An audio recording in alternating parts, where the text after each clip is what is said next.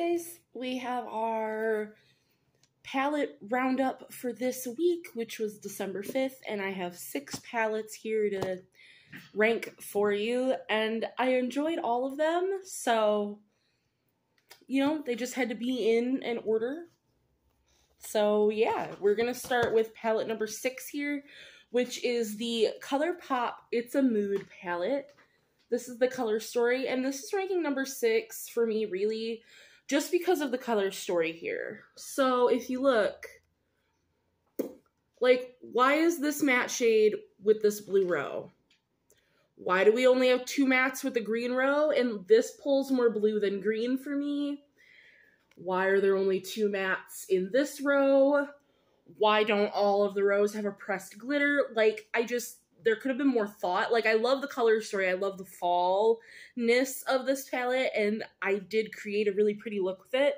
But I just think it could have been better thought out. So, I do love the palette, but something had to rank number 6. So, next in spot number 5 here, we have the Profusion Moonstone palette, which this is a big one here. And the reason this is ranking in spot number 5 is really just the color story, the fact that it's a neutral palette, and I'm not hugely into neutrals.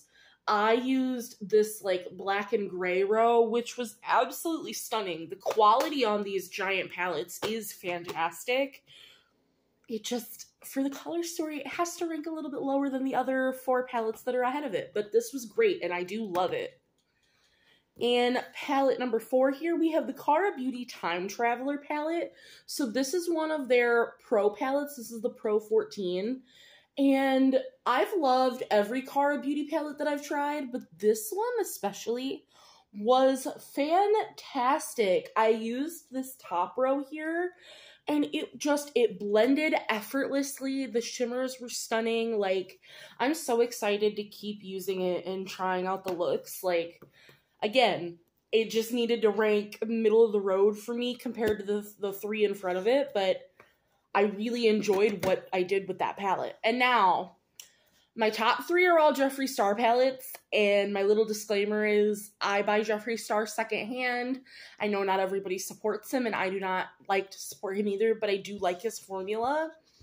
So take that as you will. In spot number 3, we have the Jawbreaker palette, which... this is the color story here.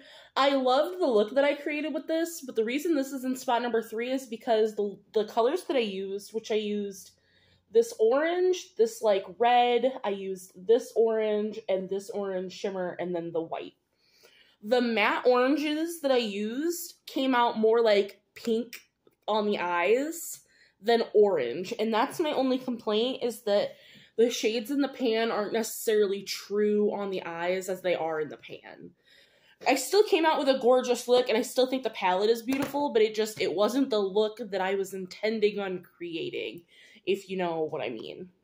In spot number 2, we have What Is On My Eyes Today, which is the Bloodlust palette, which, if you don't know, this is the color story.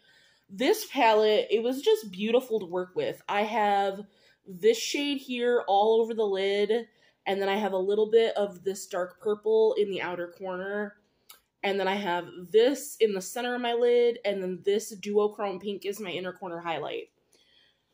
I really liked it. I think it was beautiful. I'm excited to use this again and go for a more purple look, but yeah, I really like how this look turned out, and I didn't expect that duochrome. Like, I thought it was just going to be a light pinky purple, and I think it turned out really beautifully. And in spot number 1, we have the Jeffree Star and Shane Dawson. This is the Conspiracy palette.